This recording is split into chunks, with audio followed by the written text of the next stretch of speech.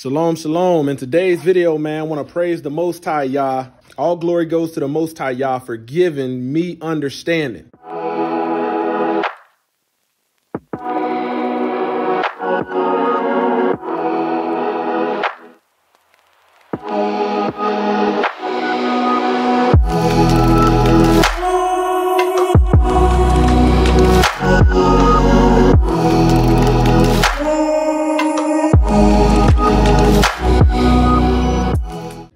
Man, I'm out here fixing, pretty much fixed this doggone garage door. So what was happening was the garage door wouldn't open and shut.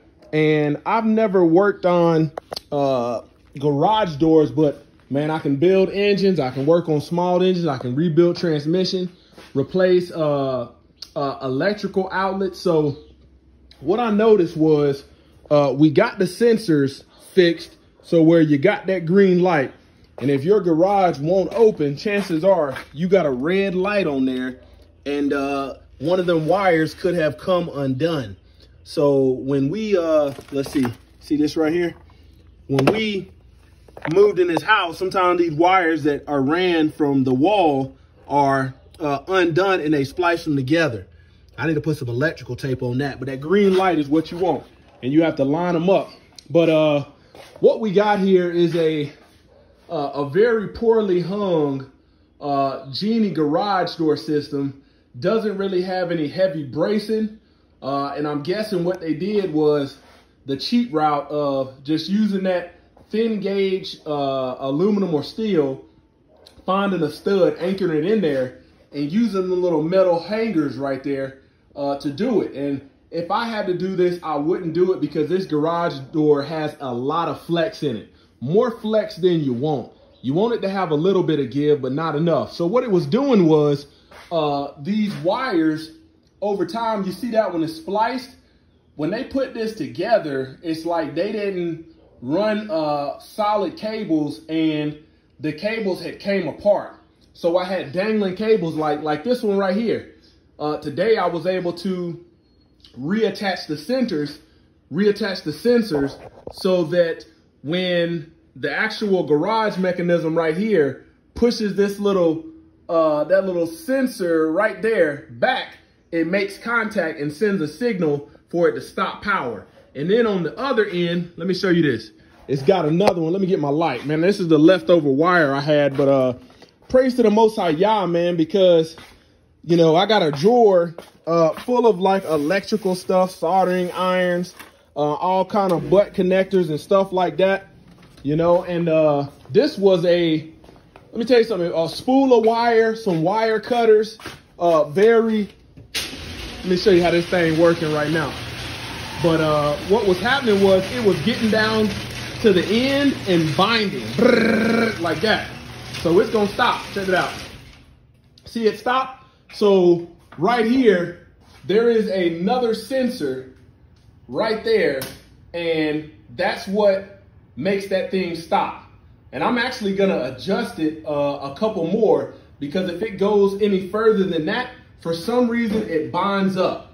And that's what that sensor is for, to make sure it does not go too far. So I'm definitely gonna adjust that, and you can see where I had to I spliced my wire and I had to cut the length of it, and that's the excess right there.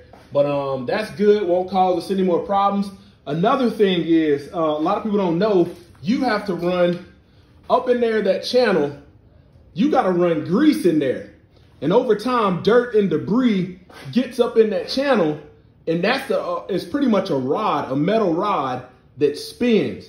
And if you don't have no grease in there, that thing will bind up. So some good all-around, all-purpose automotive grease will do it, and you'll be good to go. But, you know, if I would have had to replace this or have somebody come out, a cheap handyman is going to charge $100 an hour. And then you got to think, some of these people are not right. So what they're going to do is say, hey, I got to go get some parts, get X, Y, and Z, and they're going to show you something. And because you don't have no understanding, you're going to say, okay, all right, whatever it takes to fix it, that part going to be $75. In all actuality, what happened was they went to the doggone truck, got this right here, some wire, got these wire cutters and a screwdriver, hooked you back up with some, let me see, I got this electrical tape in my pocket. They hooked you up with this electrical tape and then charged you $225 for the labor to actually do it. $100, they're gonna spend an hour doing diagnostic. I gotta look up the model type and then coming back and they're gonna see what it is. And they're gonna charge you knowing how to do that. So it's all praise goes to the Most High for giving a man understanding on how to do things.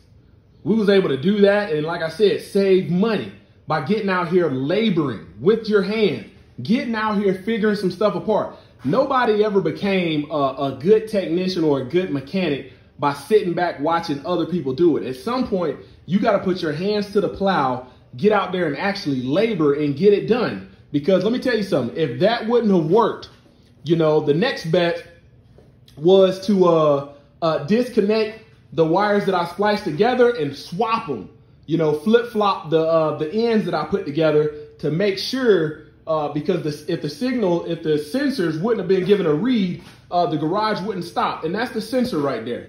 So let me shine that light on there so you can get a good look at that thing. And it's pretty much a contact pad. When that lever goes back, that contact pad right, let's see where we're at. That contact pad right there, that little L touches the contact pad and stops it from going.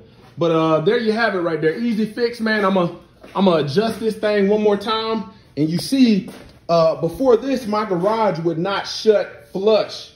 And what I'm gonna do is I'm going to adjust it. That way it will shut flush and leave me about an inch and a half up under there. You know, maybe a little bit more than that, because the guineas like to come in the garage and feed on the any kind of crumbs or goat feed. Like we got all the animal feed right here. They like to come, you know, so you see they've been around there eating. But I'm gonna get back to it, and all praise to the Most High. Y'all get this thing an adjustment and we'll be good to go. Closer to y'all ministries, kicking the gun barrel straight.